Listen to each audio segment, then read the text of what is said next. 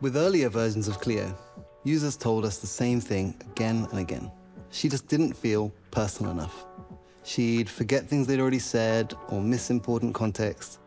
And that disconnect added friction, especially in moments where people needed support.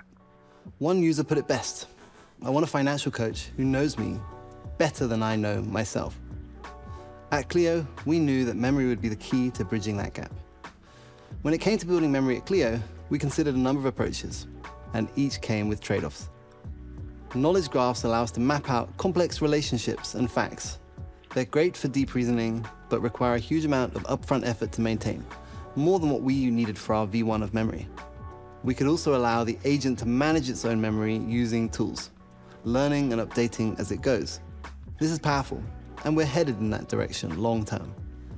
But for the first version, we settled on semantic retrieval, pushing memories into the conversation context.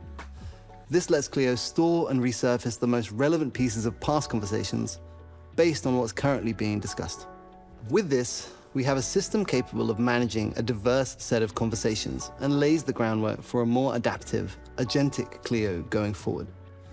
Here's how we designed Cleo's memory system to work. Every time you talk to Cleo, she processes the conversation and creates a summary of what was said. Then she identifies key topics like bill stress or savings goals and picks up on how you're feeling. Maybe you're anxious, motivated, or frustrated. We add safeguards at this point too, leveraging the key topics to identify things we wouldn't want to be remembering for future conversations. That summary, plus the topics and tone, are converted into embeddings, basically numerical fingerprints, and stored in a vector database. Later, when you come back and message Cleo again, she searches that memory, pulling the most relevant insights based on meaning, filtering for recency and context, and using that to shape her response in real time. This way, Cleo remembers your goals, recalls what matters to you, and doesn't make you repeat yourself. It's a foundational step toward making her not just smart, but truly helpful. Let's look at an example. Say a user, let's call her Sarah, tells Cleo, I'm so stressed, my rent went up and my car's AC broke. Cleo's memory system summarizes that conversation. It stores the topics, rent, car expense, and tags the emotional tone as stressed.